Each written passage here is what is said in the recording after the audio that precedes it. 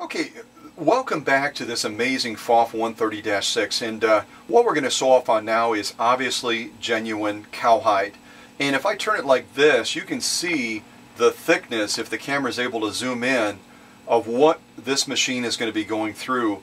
This is the type of heavy-duty cowhide that you would generally see used in reins for horses, and maybe even on some of the accent pieces in saddle making. It's the thick of thicks when it comes to genuine cowhide, and yet this 130-6 is going to get the job done and get it done so easily.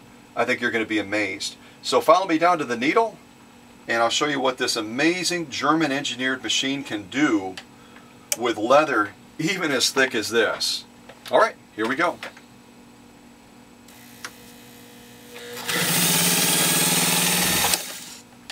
I could not resist.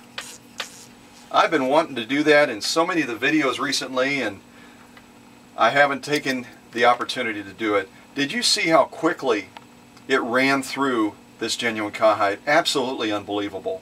Take a look at it from the side. There's our top stitch. I'm going to pull it back a little bit so you can just see how beautiful the stitch quality is. The spacing, the formation is just spot on. And as I turn it around, take a look at it again from the side, and I know it's a little bit hard to see, probably easier if I do it like this, so you can see the thickness again of what it is that we just sewed through. Unbelievably thick, and this machine, even with me holding back and harnessing a lot of that power, it just ran through it like no big deal.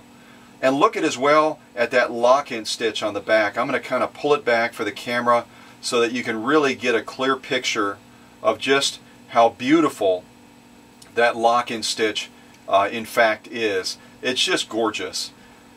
This PFAFF 130-6 is everything about power.